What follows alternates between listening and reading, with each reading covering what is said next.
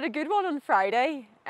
We've had a really good training block. The lockdown's been strange for pretty much everybody the world around, but Steve kept a level head and it meant all of us athletes did, and we got a good kind of strange block for the summer. We got back to basics and worked on our base and then started working on speed, and I suppose it gave me an opportunity really to do a little bit more 800 work, which I've never really got to do before because I've always been focusing on a 15, getting ready for the track season and the championships ahead. So I felt really good going into the race. I knew that I was in the shape to run a PB, and I had ambitions to run sub 2. But I just said I was going to race it because whenever I look at the clock, I get a bit bogged down. So yeah, it's one of those days where everything came together. I stepped off the track and was probably a bit frustrated that I didn't go even faster, because one of those days where it clicks, and I felt great, just in the zone, and I felt I just built each 100. So yeah, I'm delighted to have my first ever sub 2 800. Your first ever, and the first ever of an Irish girl. Yeah, first Irish woman ever to go under 2 minutes for the 800 metres, so making history. And it was always going to be a little battle. There's other girls that were touching on it as well, so for a number of years now I've been wanting to be the first one, and it's just always wondering if somebody else will get there before you. So I managed to do it, and hopefully now I can build on that. And you'll stay on 1500, or you'll choose either the 800? I think I'm better at the 15.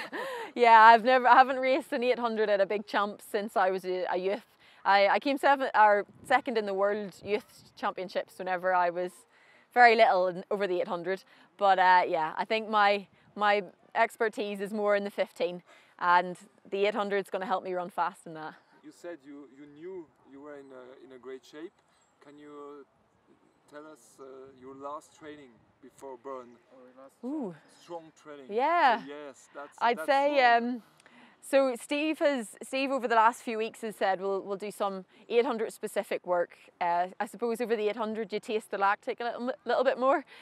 So he wanted sessions that brought me to that cusp. I did one in Manchester, but the last one I did was in Berne. We dropped down and I did a 400 with 30-second gap, 200, and then took a real big gap of 7 minutes, which I'm not used to. We usually turn over much quicker for the 1500, and then did it again. So it was good, and you know, whenever you're doing an 800 session, when you throw up after it. So I've had 2 sessions getting ready for this 800, and I threw up after both. So they were 2 good sessions, and yeah, I knew I was ready, and I feel like I'm strong. I could run a PB over the 15 as well. It's just having the chances this year, that's the thing. Thank you very much. How fast were the 400 and 200? Oh, that's the thing. I'm terrible. You ask me training. Steve would know better. I think I went 58 the first one, and maybe 29 for the 2, and then the next one 57, and I think I've tried to drop a 28. And Steve jumped in the last 200 to push me. I nearly ran in the back of him because he went from standing still. But yeah, Steve's the man to ask. I just do what he says, and I save the session, and that's me done. I don't dwell on my training at all. He's stronger than you as a runner? Over 5K and up. I'll give him a good race. He wouldn't beat me over 800. He wouldn't beat me on the sprints. I think I'd get him in the 15 at the minute. It'd be close on a 3K, but when we get to my tempos and threshold, Steve he has a strong engine. He runs up all the mountains here, so but I have the speed over him. He's getting a little older, but don't let him hear me say that.